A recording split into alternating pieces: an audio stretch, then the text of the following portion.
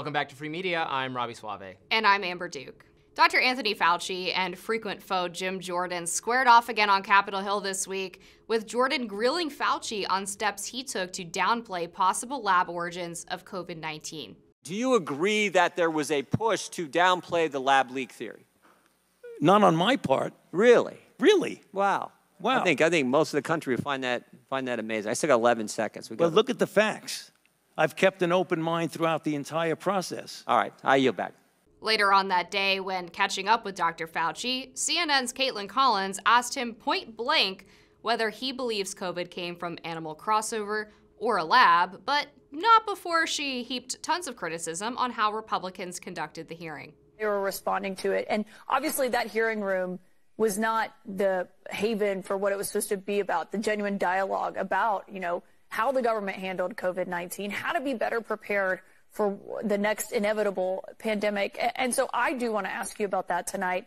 And I do wonder, do you still believe that the evidence that you've seen does point to COVID originating from animals as opposed to by humans in a lab?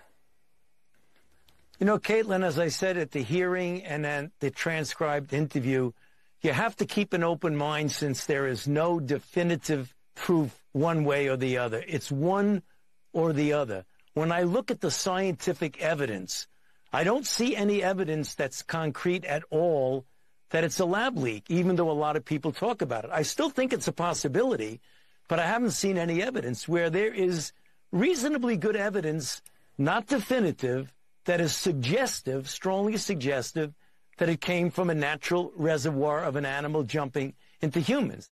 Interesting that he says there's not good evidence. Obviously, there are people, and he kind of acknowledged that, who very much disagree. The New York Times, to its tremendous credit, ran a great opinion piece by Dr. Alina Chan, who's a molecular biologist that I've spoken with on Rising many times in the past. Her laying out the case, like 5 big reasons. They provided these really cool-looking graphics for it. I encourage everyone to check it out, for why she thinks the lab leak is more likely, which includes the genetic sequencing of the virus looks manipulated to her.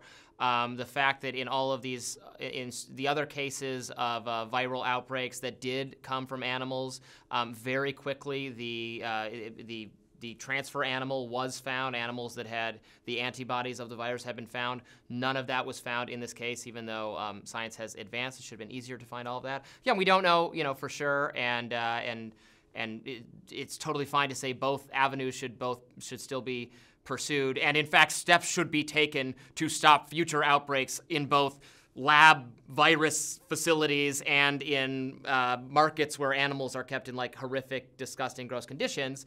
But him saying he never put his thumbs on the scale is just blatantly false. He sent an email to Christian Anderson, who was the head of Scripps Research, which is this top, obviously, medical community, and he asked him to write an article downplaying the lab leak theory in favor of the animal origin. And then, a week, 2 weeks later, he gave him $7 million in grant funding.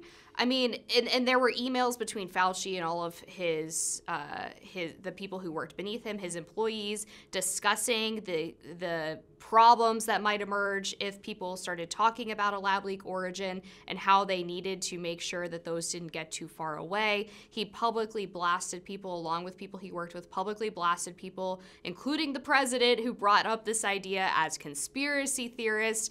And one sort of underreported part of this whole story is that Anthony Fauci was on a phone call with one of the top executives, it might have been the CEO himself, at Evergrande, which is a CCP-owned company. It's now out of business, but was a massive real estate firm.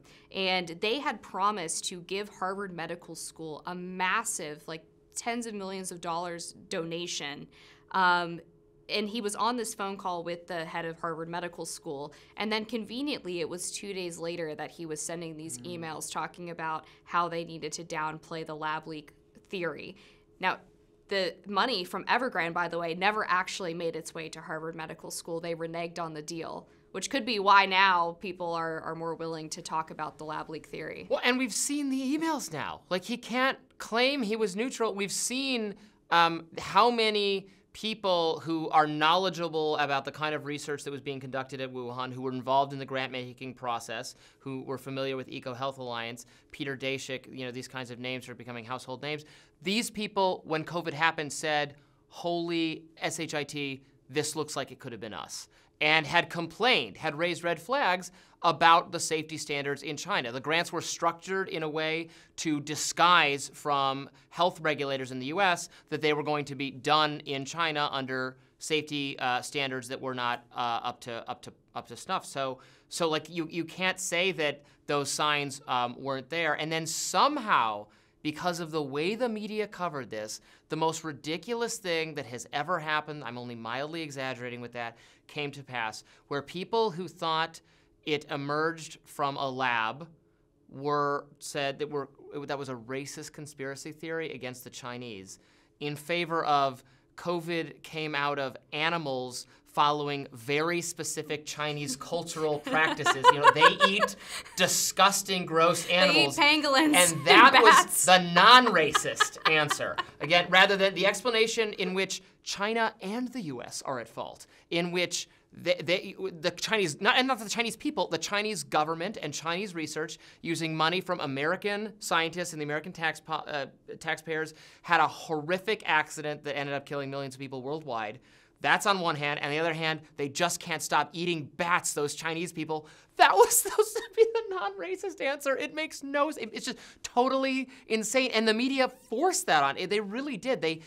So many mainstream reporters, including the New York Times, most pivotal health reporter, Apoorva Mandavilli, tweeting, someday we should probe the racist origins of the lab leak conspiracy theory.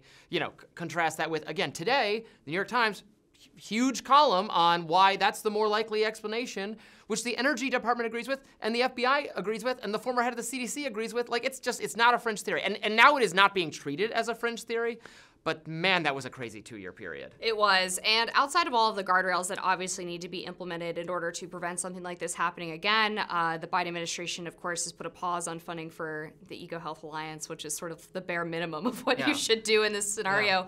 But Dr. Obama had outlawed it during his time in office. And now Fauci said, oh, but look at all these nice little exceptions we can sign off on. Exactly. And Dr. Fauci has repeatedly quibbled with Congress over the definition of gain-of-function research. So the last time that he appeared was one of the reasons why people say he should be prosecuted for perjury, because he said, no, we weren't funding gain-of-function research. And then you actually read the details of the grant and it's like, oh yeah, that's actually gain-of-function research, but he's taking issue with the definition of it. This time around, he didn't even get into what he thinks his definition is versus what the Congress's definition is, or what was actually happening at the Wuhan Institute of Virology. Instead, he says it wasn't worth people's time to get into the details of what gain-of-function research actually is, which is I have time. Yeah. I have time. It's a really, all the time we in have the all world. the time. It's such a convenient way for him to obviously punt on any responsibility for this.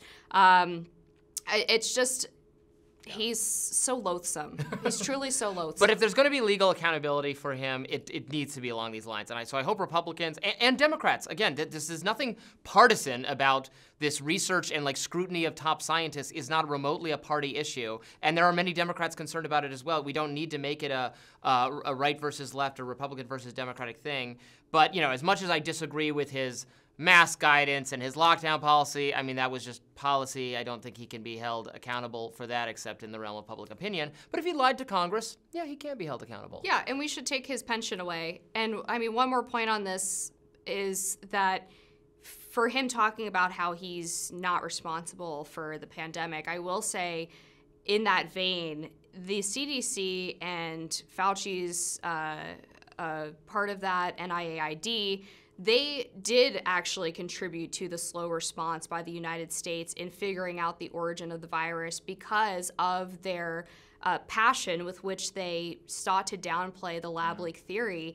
We didn't get into China quickly enough in order to investigate the origins, so now we will never know. We can never know now because we took too long to get in there because we were too worried about potentially upsetting the Chinese Communist Party. I want to know, the Wall Street Journal and other outlets have reported that the first 3 people to get sick with COVID-like symptoms were scientists at the lab, right? if the U.S., I wonder if this was why, like, the Energy Department has made this conclusion that they have intelligence that was accurate. If we do get that intelligence, and again, I don't know why it's being kept hidden from the American public. Bipartisan Congress signed by Biden said decriminalize the COVID origins investigation info, and that caused our, and instead the government put out like a little summary of things you already know. No, I want to know, do we have evidence that it was a scientist who got sick? Because that would be a smoking gun. Yeah, and I think the State Department looked into that too, because I remember Secretary of State Mike Pompeo saying something along those lines. But I want to know. Well, of course. I want to know. I don't take their word for it. I want to see the intelligence. Absolutely. I want to decide for myself. All right, more free media right after this.